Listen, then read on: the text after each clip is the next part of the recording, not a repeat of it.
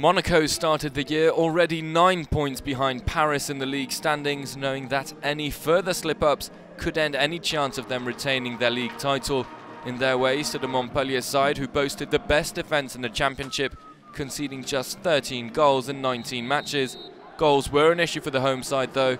Their top scorer Isaac Mbenza had just 4 goals compared to Falcao's 15. Falcao, who was missing for Monaco. But it was Montpellier who started on the front foot. Jonathan IKONE testing Daniel SUBASIC in goal. A routine save for the Monaco goalkeeper. Monaco quick to respond shortly afterwards. The ball worked to Rachid Ghezal on the right wing. Former Lyon player chancing his luck. It went just wide via deflection.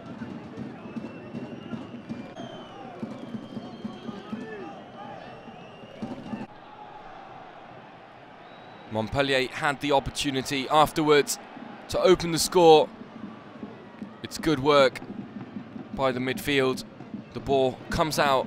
It's a shot from range and it's a good save.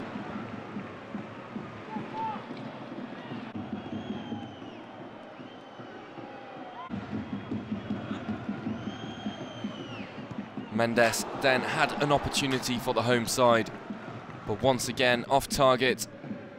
Difficult chance.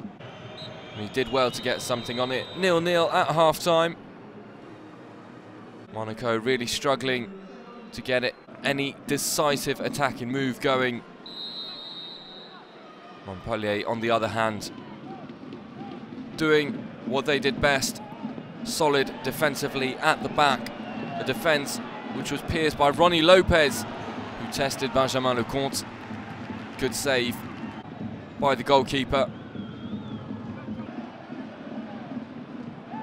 Jorge was the next man to come forwards, and again it was a phenomenal save by Lecomte. Monaco really hitting their stride in the second half, coming forwards, and Doran with a header. Lecomte saved somehow.